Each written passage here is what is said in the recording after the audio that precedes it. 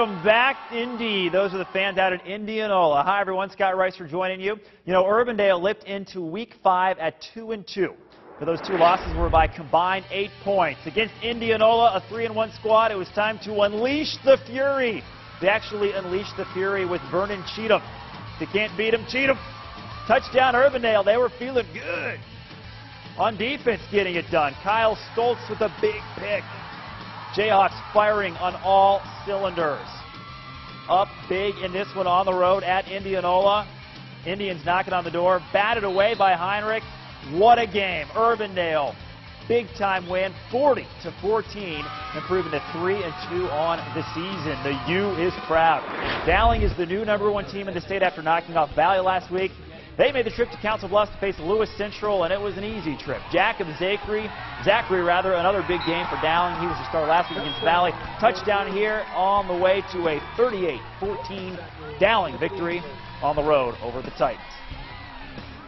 About the Valley Tigers taking on Hoover. Hoover up to a 3-1 start. Could they hang? Well, Wilfred Kawaku pressured, and Badali Naba says, "Get down, young man." 10-yard loss. Valley having some trouble early putting Hoover away. It was 7-0 for a long time in this one. Valley gets the ball back, and as the crowd watched, Rocky Lombardi showing off that D1 arm. It's Austin Hinkle. Look at this bullet. 34-yard touchdown pass. It was a beauty.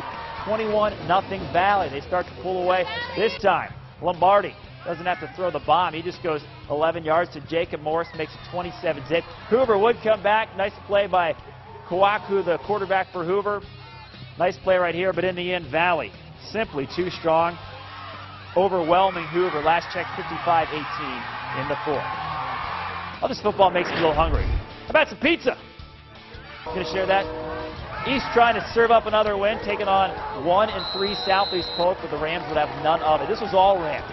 East down 21-0. Finally got some decent field position. Great crowd by East out there tonight. But Garrett Northway had the big stop right there. And then Northway again picks off Jerron Turner. Northway is going all the way. That made it 28-zip. Southeast Polk rolls 56-7 over East to pick up their second win of the year. Well, looking ahead to the college schedule, Iowa State and you and I both have the Saturday off. Hawkeyes, meanwhile, look to move to 4-0. It's a 2:30 kick against North Texas and former Hawkeye Dan McCarney. Drake at home as well at 1 o'clock. Grandview with the home game at noon. And in the Iowa Conference, Buena Vista and Simpson with home games as well. That's it for Football Friday night. We're back after this.